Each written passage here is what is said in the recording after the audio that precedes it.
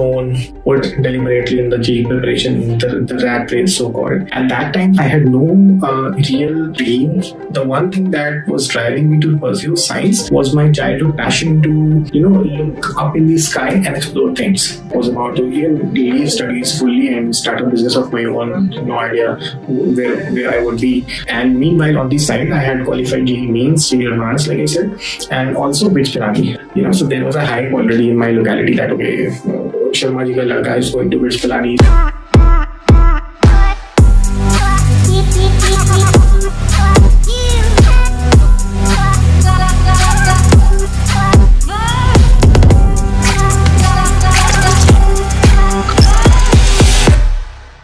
My name is Swami Prakash and I am an alumnus of NIISr Bhubaneswar. So NIISr stands for National Institute of Science, Education and Research, and it's in Bhubaneswar, Odisha. I graduated last year in 2024, and by the time I finished my studies, I had qualified all such exams like CSI and NET, GATE, and I had gotten PhD position offers from some of the top places in the world, from Germany, UK, and Finland. And I had a lot of options to choose from, basically. In terms of academia, I had a couple of job offers from other places as well. And so I had basically a lot of things on my plate during and after the college as well. But it was not always so like this. So this goes back to the time when I was in class 11th and 12th. There was a cutthroat competition for JEE preparation since I was a PCM student, and like everyone else around me, I was also, thrown or, put deliberately in the JEE preparation, the rat race so-called, that many of you can also relate to, right? Like everyone else around me, my friends and I also had no idea what we are going to make out of this preparation, or what we even are going to do when we if we get into IITs or NITs or triple ITs, right? So at that time, I had no real dream that I could fulfill by getting into just IIT. It was nothing else than the reputation I was carrying in the society and the happiness of my parents and etc. Right? But besides that, the one thing that was driving me to pursue science was my childhood passion to look up in the sky and explore things. Just either by going through internet or by reading articles, by reading books, by reading the work, of the people on the lines of Stephen Hawking, or just so-called theory of relativity as a child, right? So those were some of the scientific things. Though typically very scientific, but in the words of popular science, enough to drive someone like me to pursue science. Because after class 10th, I was almost about to drop and give up on science, and was about to even leave studies fully and start a business of my own. No idea where I would be if I were doing that. But yeah, there was always this spark that I should do something related to the cosmology aspect and something on the lines of astrophysics. And even astrophysics is something that I was not aware of at that time in class 10th or 11th. But I saw that, okay, I think 2014 or 2015 Nobel Prize was given to neutrinos, that they actually were carrying some mass, right? So I was very fascinated by that. I started reading articles, browsing all sorts of research papers, although completely novice at that time, through these things. But of course, at some point of time, this has to stop, because eventually you are residing in a society and you have your class 11th and 12th, and like everyone else around you, you're preparing for JEE or NEET, right? So I was no different than these things. So eventually I had to drop, or I had to leave behind those ideas of neutrinos and relativity and string theory that I was, even though as a child, was inculcating inside me, and innovating new things that I was, of course, not telling to not many people around me, but yeah, at least I was telling those things to myself, right? It means a lot as a kid when you do that. But yeah, fast forward to JEE Prep 11, 12. I managed to score decent, but yeah, not enough to get admission into any colleges. So I decided to take a drop, because realizing that I have potential and I could do more, get better ranks, better colleges. So I decided to switch cities, take a drop, etc. In between, I met a person from a college called IISc Bhubaneswar, which later on happened to be the college where I would eventually pursue my undergraduation. But yeah, when I was switching cities, a mutual friend of my senior in IIT Delhi was at IISc Bhubaneswar. IIT Delhi, why? Because I was taking guidance for IIT, so I decided to meet my senior who was already at IIT Delhi. So in the process, he also had me meet his friend who was physics major, astrophysics at IISc Bhubaneswar, and I got really fascinated.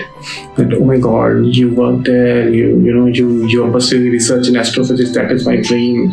I have read through neutrinos, some cosmology, string theory, and stuff like that. And he also got happy. So he briefly told me about NICER, SciAstras, NEST exam, CEBS, the stipends that you have, the opportunities, resources, everything.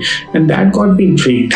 Why not also try for these colleges? If at all the syllabus are the same, exam pattern is slightly different, and it's doable without, at that time, not much of a guidance was available, and there was no harm in appearing for the exam, right? So I decided to give it a shot. But yeah, after class 12th, I could not make it because my preparation was not strong enough. But when I was preparing in my drop year, my preparation was strong enough so as to qualify JEE Mains, JEE Advanced, and of course, since IIT I could not give due to some clashes or conflicts. But yeah, NEST I appeared in, and at that time I could recall in 2019, that was the first year in which PC, MB, all 4 subjects were necessary to attempt, and there was some subject-wise cutoff, right, that you needed to clear in all 4 subjects so as to get your name in the merit list, right, irrespective of how much marks you score. So I came out of the exam hall completely disappointed and telling my dad, see, it's not going to happen. I didn't have biology. I somehow relied on my common sense and solved a couple of questions, it's based purely on luck, whether or not I'll get my name on the merit list or not. Although I was pretty confident about the PCM part, that okay, I did decently. And meanwhile, on the side, I had qualified JEE Mains, JEE Advanced, like I said, and also BITS Pilani. So in JEE Advanced, my rank was around 13,000-14,000. So I was pretty unsure of getting a good IIT and a good seat, right? So I decided to move forward with the BITS Pilani counseling, and I was eventually offered a seat at BITS Pilani campus in chemical engineering. So, but since the fascination in physics was there, so I applied for the branch of major in engineering, chemical engineering, and minor in physics, right? And of course, with this decision, my family members were somewhat in discomfort, because they knew that, okay, I'm going to spend 1 extra year, and of course that is going to cost some money in terms of fees, right? But due to sheer luck, or you could say that some sort of situation smartedness, that I managed to clear the cutoff of biology even in NEST 2019, and I got my name on the merit list with a rank 190. And the result came out in the morning, after a couple of days of taking admission into BITS Pilani. So I was sure that okay, I could get into NICER, and I told my parents. I started discussing with them about this. But yeah, like since if you can relate, like many of my neighborhoods and the people that I knew were aware of me getting into BITS Pilani, and so there was a hype already in my locality that okay, Sharma ji ka ladka is going to BITS Pilani, so of course after 4 years or 5 years he's going to land up in a very lucrative job and stuff like that. But yeah, when I told my parents, they were like at first they were in shock that hey, what are you talking about? Where is this college? NICER? You don't even know about that, right? My father being a top executive in aerospace industry, he wasn't even aware of NICER and CBS and what these research institutes are. Of course, IISc was a different ball game, so everyone would knew, but NICER people usually did not at that point in time 5 years ago. Right, but yeah, of course, after having repeated crucial conversations that, hey, even if I were to take admission in a BTech college, my mind would still be involved somewhere far distant in astrophysics or cosmology because I'm so passionate about that. Right, so after having repeated, I wouldn't say arguments, but yeah, like polite and crucial conversations, that this is something which I like, and not just I feel that I can develop solid expertise in basic sciences, right? If not in cosmology or astrophysics itself. So I decided to move forward with it, and eventually I dropped out of BITS Pilani. It costed some money, but yeah, I guess it was worth pursuing for science, given the fact that NICER doesn't have very high fees. The fees is very less, and on top of that, we have stipends 5,000 per month. So it was a great deal for me at that point in time, right? And I decided to take admission at NICER, and yeah, so basically my core values are something that NICER has so far satisfied very nicely. So the best part of academia is that it gives you freedom. So I can take this example, like if you take a BTech course, even in IITs or BITS or NITs, right, you have predefined courses. Of course, there are some variations that you can do, but if you want to explore something, right, you have a tendency to be inquisitive at times. You wanna blend multiple things, make something out of it, and try and error and repeat. You probably don't have that much, first of all, time. Second, that much scope, because that is, those courses at IIT are very much bounded by internships, placements, and you have to achieve certain level of output so as to justify the course that you're studying, the fees that you're paying, the college that you're in, the reputation that you're getting, a lot of things, whose burden you have to carry. Which in most cases is not there at places like IISc, IISc Bangalore, because virtually there is no cost involved apart from time, right? You anyways don't have any reputation, because when I was switching from BITS to NICER, I remember a lot of my neighborhoods and locality people telling me that hey, don't go to such places, you'll end up having no future, right? You are literally like putting your own destiny in your coffin, right? Because leaving such a good place with such good opportunities, and you're going somewhere which even we don't know what is this NICER.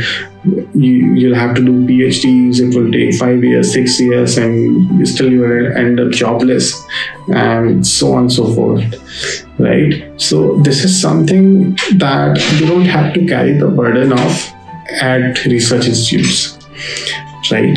So freedom, less stake involved, and a very subtle part is that the academic rigor and the freedom at the same time at these places make you worthy enough or make you skilled enough, of course, if you're open to doing that after these 5 years at NICER, IISc, IISc, you can still apply for a lot of industry-based positions or skill-based positions that can pay you good enough, right, as comparable to any other job opportunities at IISc, NICER or BITS Pilani, right? So this is a very certain thing that many people tend to ignore, or of course they don't know about it, right? So these are some of the things that made me very contented and happy about the decision that I took after my drop year, dropping out of BITS Pilani or a BTech course in general to get into an integrated MSc course at NICER Bhubaneswar. So if I talk about an example, like suppose you're eating pizza with one of your friends, right? So these days, if you observe, like if you take the example of Domino's, suppose you order one pizza from Domino's, they have this 30 minutes delivery, right?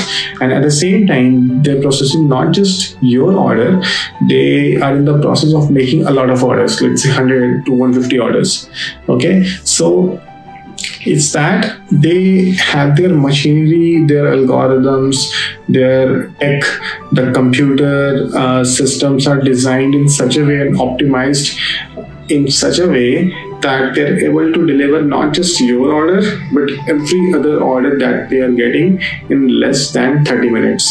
Right? This itself is possible because they were able to optimize the way in which their machinery was working, in the way their, the bakery, the microwave, the grill was working, right? So as to optimize each and everything. So that happens. A lot of science is involved here. And if I could tell you one more thing, like if the first refrigerator was not made by engineers. Right? The first refrigerator was invented at CERN.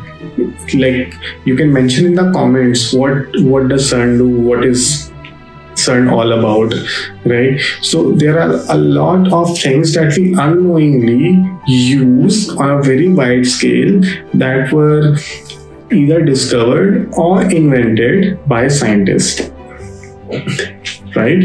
So that is about the journey that, of course, that these are just few aspects of the journey that I went through during my preparation, and the reasons that I had of choosing research or engineering courses, and some of the perspectives that I acquired of pursuing basic science research. And of course it provided me with a lot of opportunities inside academia as well. So I could network with people a lot because inherently the system is designed like that. I could talk to a lot of people, I could collaborate with a lot of people, experimental people, theoretical research people, and build my own skills on the side. Right? So these are just some of the perks that you can experience in basic science research. Right? So I hope that this little part of my journey that I shared makes sense to you and could be of some help to you. Right? If you have any further questions that you want to ask, or you want me to share about, you can mention in the comments. We'll definitely bring out those information in a separate video or whichever way necessary. Okay, till then, see you soon. Take care. All the best.